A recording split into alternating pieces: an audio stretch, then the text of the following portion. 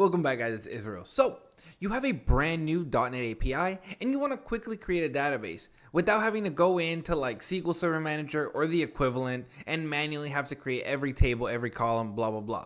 You'd rather just create your API, create your classes, and create your DB context, and then just throw that into the database and poof, like magic, it would create it.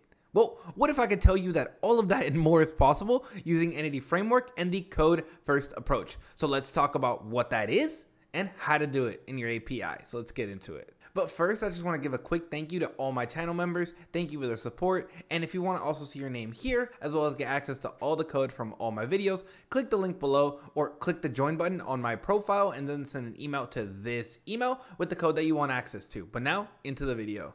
So the code first approach, what is it? Well, first of all, we're using Entity Framework to make it all possible. So now, what is it?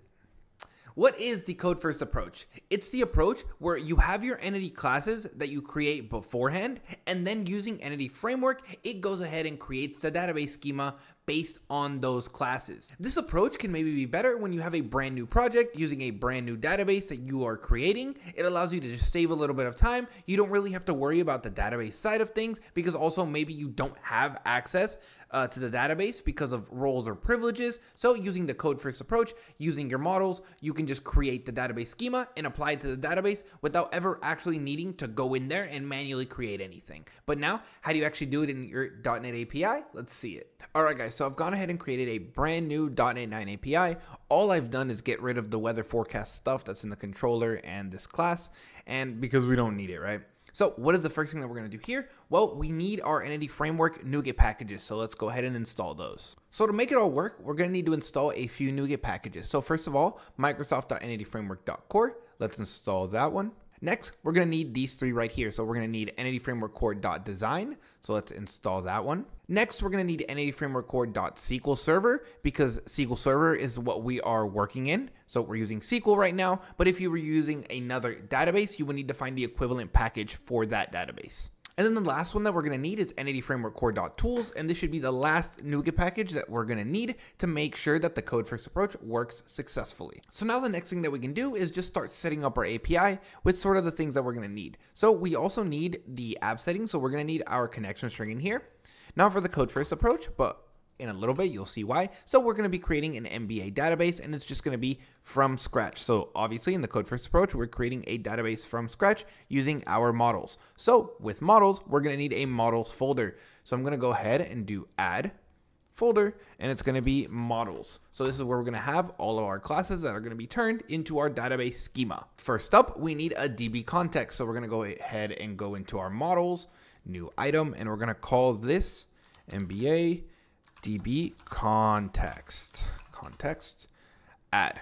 So with that being said, this is what our DB context is going to look like. Our MBA DB context is going to obviously extend DB context. We're going to have our constructor, again, the base constructor, and then we're going to have only two tables. So a team, because obviously in the MBA there are teams, and then every team has players. So now with the red squigglies, we know what models we need to create: a team model and a player model. So we're going to go to models, add new item, and it's going to be called team. In our team model, all we're going to have is going to be the following.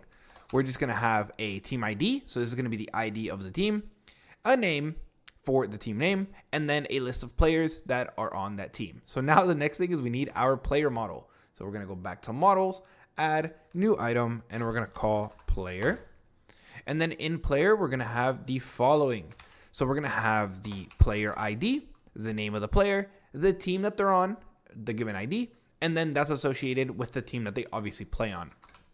So that is all of the models that we're going to need in this given folder. So now let's actually take what we have here, so our DB context and our two tables, and go ahead and create a migration and create our database schema for our database. You're going to need to right click on your project, go to open terminal, and once you have this, first of all, usually just do a build solution, because sometimes when you add in your packages and you add in all these models and stuff of that nature, sometimes Entity Framework gets a little bit out of whack, or it can also be a Visual Studio thing. So either you can close and open Visual Studio, or you can just run a .NET build, and usually that'll get rid of some of these random errors where you're just like, this stuff exists.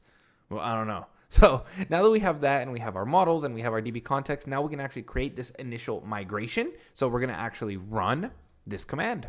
This command is going to be .NET EF migrations add init create. So essentially Entity Framework is going to take what this is, create a snapshot of what the database schema should look like, and then create a specific migration. And then we have to take that migration and apply that to SQL Server so that it can create that given database from what Entity Framework creates. So now let's go ahead and create our migration, and you guys can see the full code first approach.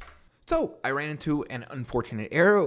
What may it be? So unable to create a DB context of type MBA DB context. The exception, no database provider has been configured. So we missed something in program.cs. So we need to actually configure that we're using SQL Server and that context in our program.cs, and you do it by doing this. So in our services, we need to paste in this code that we are using the MBA DB context with SQL Server using the connection string that we set in here, which is to our MBA database, which is the name of the database that we're going to create in our local SQL Server instance. And that's going to be right here where we have some other databases. But when I refresh databases after I run that migration, we should have that MBA database. So now that we have this in our program.cs, we can now run this migration again. So now that our command actually ran, we see that we now have a migrations folder with 2 files inside of it. So we see that we have this MBA DB context model snapshot. This is essentially the snapshot of what the database that needs to be created looks like. And here we have the instructions for the tables and the actual create table command, create table for teams and players, as well as the index. So this up right here is essentially the change that's being applied. And if we needed for some reason to revert a migration, we would use the down command and it would do the opposite of what we did up here.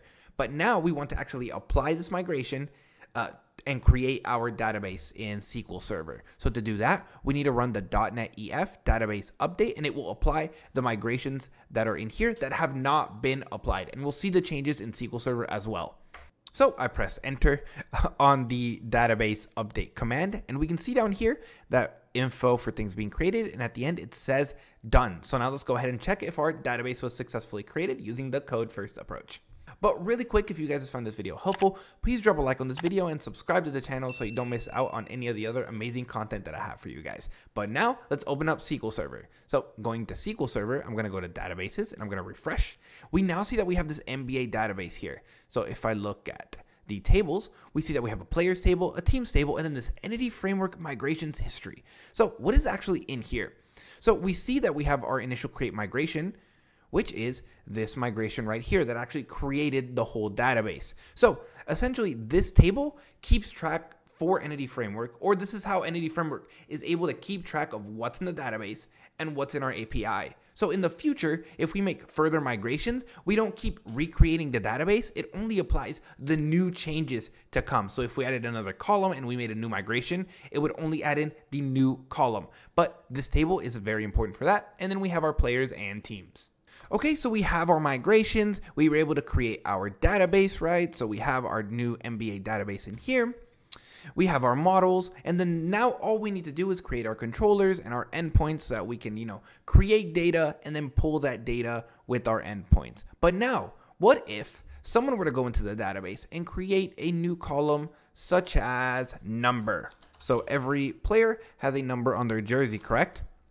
Well, this change was made in the database. The code first approach isn't very good, and not good at all, for getting updates from the database because you are applying the changes to the database. You're not pulling the changes in the database if they're made in the database, right? So which approach can actually pull those database changes and apply them to our models? Well, that's going to be the database first approach. And yes, it is possible to start with the code first approach, but then also scaffold from the database schema new models. So let me show you guys how to do that. It's actually super easy.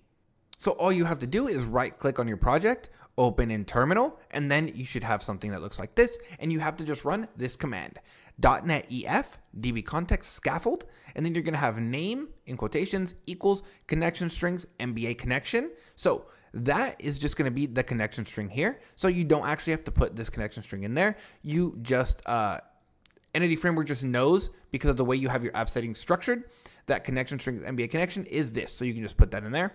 Then you have Microsoft.entityframework core.SQL server. Then you have -o models. So this is the output of where your scaffolded models that come from your database are going to be placed. And then the dash force is just going to be to overwrite these. So obviously if there's only one column change, then overwriting these is going to be fine. But if you wanted to put them somewhere else or do it a little bit differently, then you could just get rid of this force, maybe put it in another folder, or however you want to handle it. It's really up to you at that point. But in my case, I just want to overwrite these models. So now let's press enter and see what happens. So as we can see, some things look a little different. So in our player's model, we see that we actually got the number column. So now this column that was added in here, it's been added to our model here. So perfectly updated. We didn't have to add in anything else. And if there were other relations, or anything else that might have been added into the database, it would all automatically be put in here, right? So you started off with the code first models that you created, and then they just get updated in case anything in the database was updated later. Then you could just quickly pull it in with one command. So the only other weird thing that you see here is that we have two contexts now. This was really because our app settings created an MBA database, and then when initially we created our DB context, we just called it MBA DB context. So probably ideally you would want to call this, you would probably want your MBA database to also be kind of the same name as this.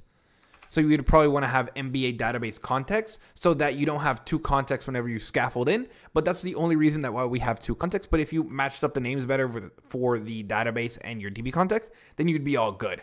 But that is how you can start with the code first approach and then also end up with the database first approach to then just quickly scaffold changes from the database, but you quickly create from your models the database as well.